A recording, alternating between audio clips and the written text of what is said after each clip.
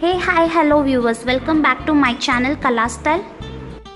In this video, let me see how to make multiplication using algebra tiles. To make algebraic tiles, I am using thermocols cut into rectangle and square in shapes. You can go for cardboard also. You can use different colors of oil paper or A4 sheet paper to wrap this thermocol by applying some glue.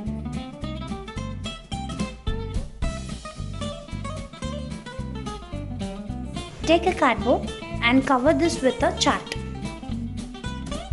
Draw 4 sides margin and start writing your title. Write the question and separate into 2 partitions. For 2x plus y minus 1, I am giving 2 times of x tiles, 1 y tile and finally minus 1 tile.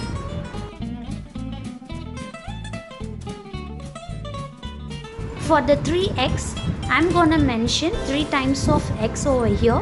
Now let me start multiplying for the first row. Now for the second row.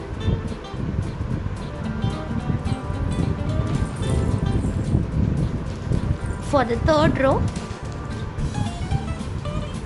for the fourth row, let we have done. Now we need to calculate everything. Let me display the final result in a separate tile.